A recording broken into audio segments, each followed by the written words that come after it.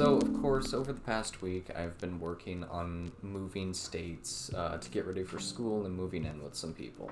Now that I've begun to settle, I'll show you what I've been working with.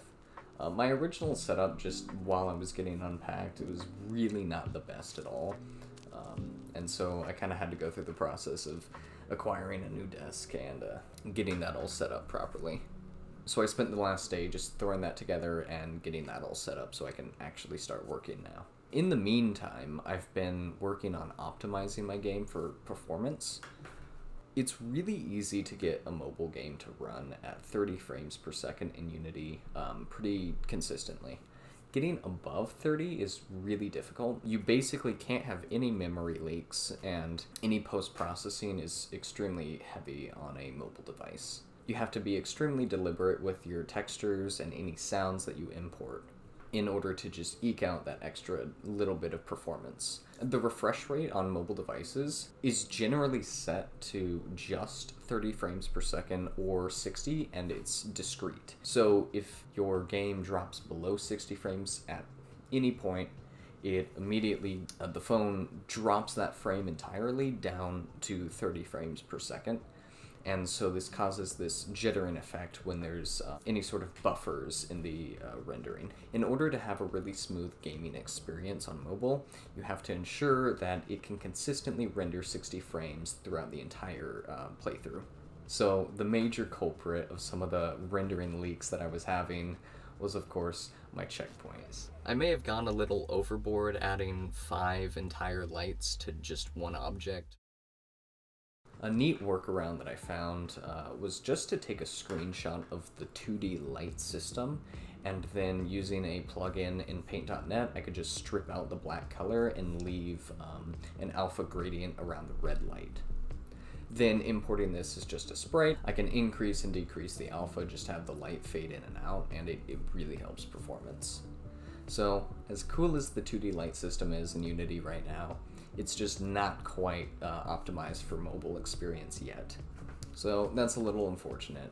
But in terms of getting my game to run at an optimal 60 frames per second, I'm willing to make tons of sacrifices right now.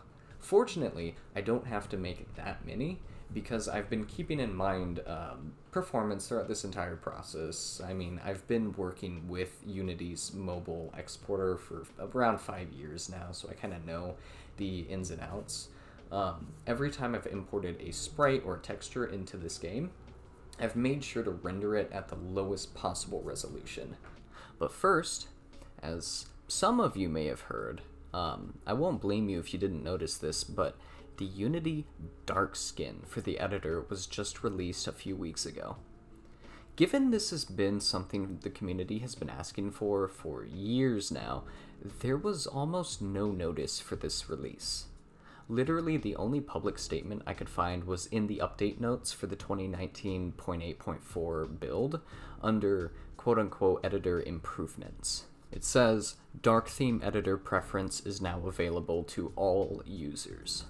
So I backed up my game and tried out this new version of Unity, and I have to say, this is a significant improvement. I will not be going back to light theme. As you can see, there's not much difference between the maximum render size and the import render size is the limit for how large an image can show up in the Unity renderer system. And so the higher this is, the more you can zoom into it and it won't be blurry or pixelated. Of course, for many of my images, they're going to remain small, for instance, like the fly, and so I can even get away with rendering this at as low as 64 by 64 pixels. And so what I often do is when I import a new sprite, I'll try importing it first at a size of 32 by 32, and then slowly increase that import size until I find something that looks passable. The lower this number is, of course, the less memory the game has to spend in order to read the texture and then display it on screen. And this actually allowed me to create a very poor blurring effect that I've been using for my background textures. As I've iterated before, just to really separate them from any foreground objects. Unity's import texture system can either just import raw textures, which is called point, and those look very blocky and pixelated, or it can filter them through a bilinear filter, which just kind of blurs the pixels together a bit. Trilinear is another filter, and that blurs mipmaps on top of a bilinear filter, but since I use mipmaps pretty sparingly, I've just opted to stick with bilinear. Either way, with this built-in blurring system, the lower the resolution, the more blurry a texture looks, albeit in very low quality. Granted, at their small size, way off in the background, most of these background textures are hardly noticeable, and just having that tinge of blur kind of helps them fade into the background. Next, because I had just added all of my sounds in the previous video, I got to work researching Unity's importing tools for audio. But first, all of this optimization is kind of making me work up an appetite, so I'm gonna make a sandwich.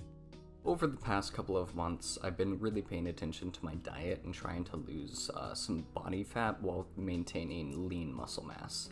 So I've just been watching which foods I eat, how much physical activity I'm getting, and trying to eat low-calorie dense foods. But regardless, now that we have that settled, I found this really great blog on medium.com, which I'll link down below. It sort of just covers brief audio compression formats. Unity has 3 major compression formats. It's PCM, ADPCM, and Vorbis. PCM is short for pulse code modulation. Now, PCM is a lossless compression format, which basically means that it doesn't really compress the audio. This means that it's great for audio quality, however, it retains its original size, so it's extremely big, and this just increases the size of the build. However, it requires almost no CPU processing, because there's no decompression system. Then we get to ADPCM, and this stands for Adaptive Differential PCM. Now, unlike PCM, this is actually a compression format, and it compresses sounds to around 3 to 4 times smaller than the original PCM audio.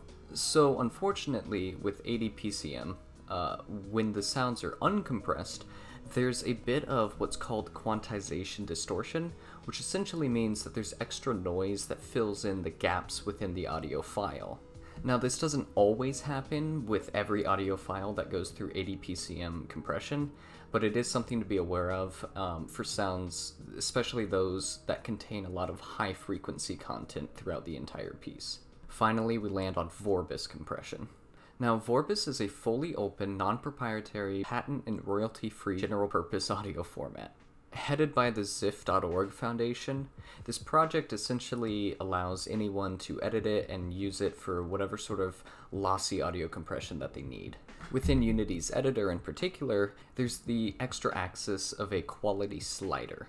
Now, again, with any decompression format, this requires significantly higher CPU resources to decompress audio for playback, at the advantage of being able to store these audio sounds at sometimes around 98% decrease in memory. Unity, again, offers 3 different types of loading. There's compressed in memory, streaming, and decompress on load. For most of my music and ambient sounds that play throughout the entire level and repeat, I use type streaming and compression format Vorbis. For any frequently short audio clips like the jumping or like T-bot steps, I used decompress on load and PCM as the compression format.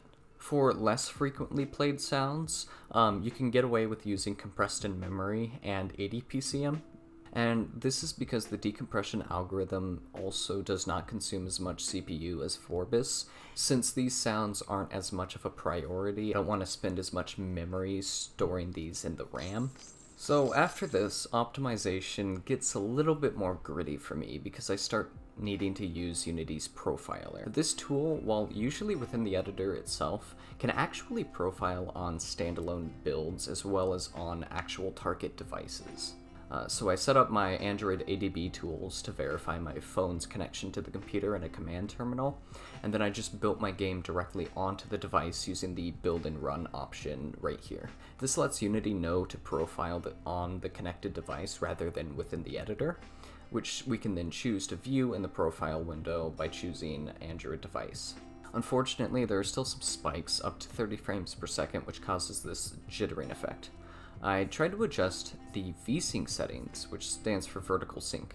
You'll often see this option for higher end video games, which when enabled, just makes sure the game is updating at the same refresh rate as your monitor, so you don't end up with screen tearing, where a new frame is rendered halfway through the monitor's refresh. To do this, the game will stall the frame update until the screen has finished refreshing, which causes these blocks here in the profiler that say wait for target FPS. At a couple milliseconds each, I thought this may be the issue.